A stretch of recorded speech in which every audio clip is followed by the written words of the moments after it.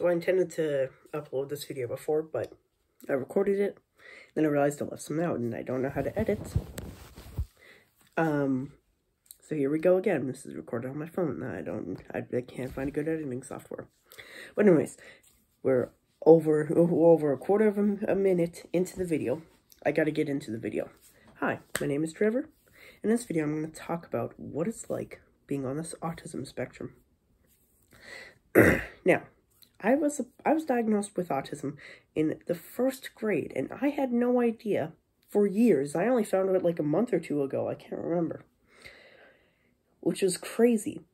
For a while, I was thinking, am I in special ed? I think I'm in special ed. But I never knew for sure. Which was kind of weird. Because they're still like, oh, am I in special ed? I have no idea. And yeah, I was in special ed. So, what else is there to talk about?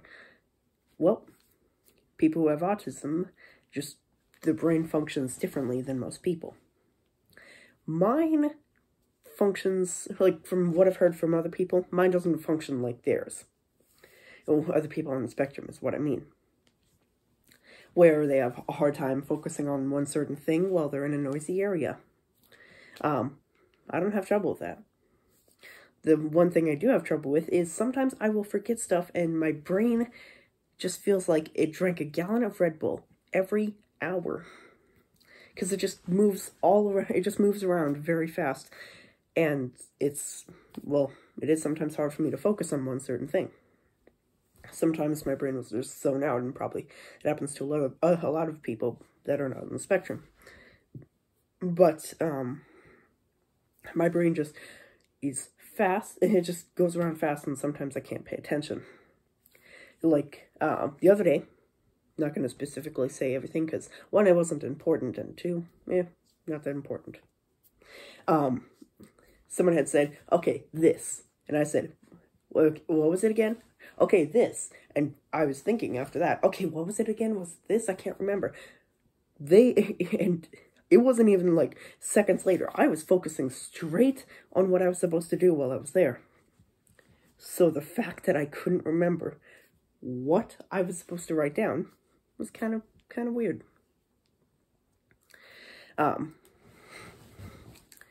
What else? Like, I can remember some things, but I can't remember other things. Usually things that I can remember very well are things that I have an interest in. Not those cringy memories. Why does my brain like to just all of a sudden bring it up and then be like, oh, you remember this cringy thing you did last year or the year prior or just last week? Whenever I think of that, I'm just thinking, why does my brain hate me? But that happens to a lot of people when they just randomly think of something cringy that they did. At least I think. From what I've heard on the internet, yeah. Because, like, if I've seen a lot of memes, and some people have even said in the memes, oh yeah, cringy memories. You basically get it, how I explained cringy memories with me. I'm not sure anything about that, but guessing a lot of people have that happen to him. It happened to them, not just people on the spectrum.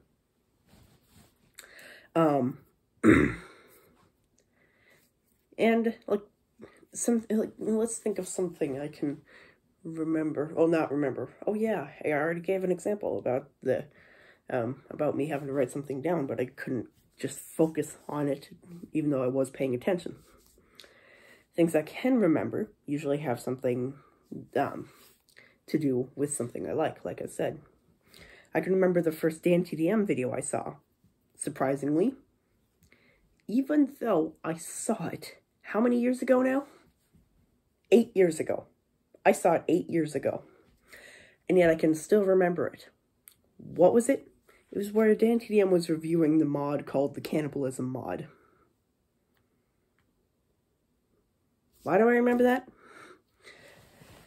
I don't know how I remember that 8 years later. That's just surprising. And, like, someone could go into my Lego bin. Well, I don't have a Lego bin. All the Legos that are just Lego pieces are in 3 separate drawers. That weigh well over 100 pounds. They weigh a lot. someone could pick out a Lego piece that is not too common but not too rare, and I could probably tell them where it came from. Like if somebody picks out, like, just imagine a Lego piece here. I'm thinking of a Lego piece. It's a blue crystal. Not like the old Lego crystal piece, but more like a gem crystal piece. This came in the, I originally had this in the Avengers Tower from the Avengers Age of Ultron movie. But then I apparently lost the crystal and I was never able to find it. Then I got the same crystal again back in the Hogwarts Great Hall set. Along with other crystals that I've never had before. Surprisingly, I can remember all that. Probably because the Avengers Age of Ultron Avengers Tower was one of my favorite sets. And also, surprisingly, I can remember that I decided to take the set apart and then rebuild it because I was bored. There are a lot of Lego sets I want to rebuy. Krennic's Imperial Shuttle, the Avengers Age of Ultron Tower, like I previously said. I don't have anything else to say. Like, a lot of people experience autism differently. And some people will say, oh, people experience it like this. Not everybody experiences like this. I'd seen a video once, and this was when I had TikTok.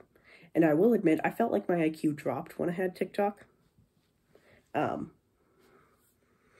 that's really saying something. I'd seen a video where it was like how different disabilities work for people. And it was dyslexia. Couldn't pronounce it. And it was where I was just waving around. And then one of my friends who actually has dyslexia was able to say, no, it's not like that. So don't trust everything you read on the internet or see on the internet. Just, if they don't cite their source, take it with a grain of salt. And I've not seen a single TikToker who has cited their source. So take everything you see on TikTok with a grain of salt.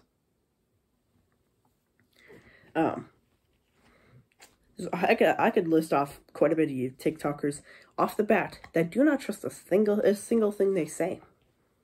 But this video is not about TikTokers.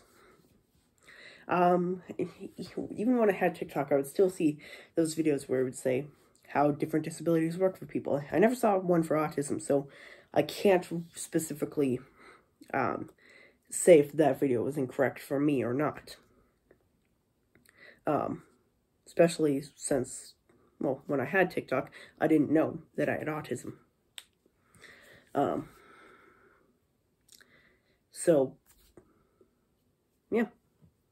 I hope this video was informational to some people who are not on the spectrum and who don't know that much about autism. And I hope you could have enjoyed this video and learn more about what it's like. So, before I go, I would just like to say a few things. Have a good day. You don't have to hit the subscribe button. You don't have to hit the like button. I'd be okay if you disliked my videos. Or if you're subscribed to my channel, I'd be okay with you unsubscribing. People will do that on big YouTubers videos every single day. I don't really care. I'm not a big YouTuber, but I don't care if somebody unsubscribes or hits the dislike button. I do appreciate it when you do subscribe and hit the like button. Every YouTuber does. But clout does not matter to me, and it shouldn't matter to anybody. So just remember, have a good day.